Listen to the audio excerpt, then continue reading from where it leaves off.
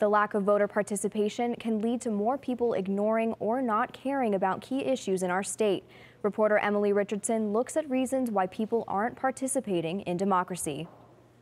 The Morrison Institute for Public Policy believes there is a voter crisis, not just in Arizona, but in the entire country.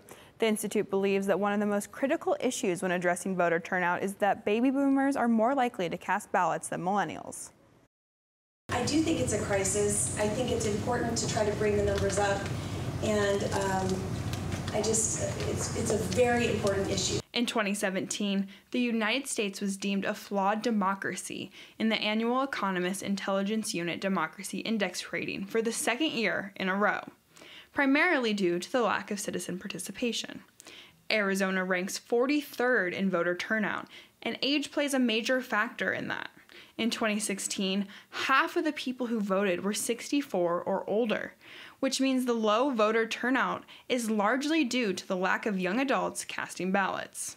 However, Paul Avalar from the Institute for Justice Arizona says this crisis did not happen overnight.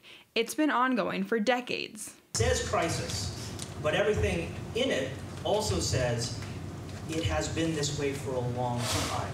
The term crisis is being used to wake people up to the fact that this does need to change. Other findings in the report are that people with more education are more likely to vote.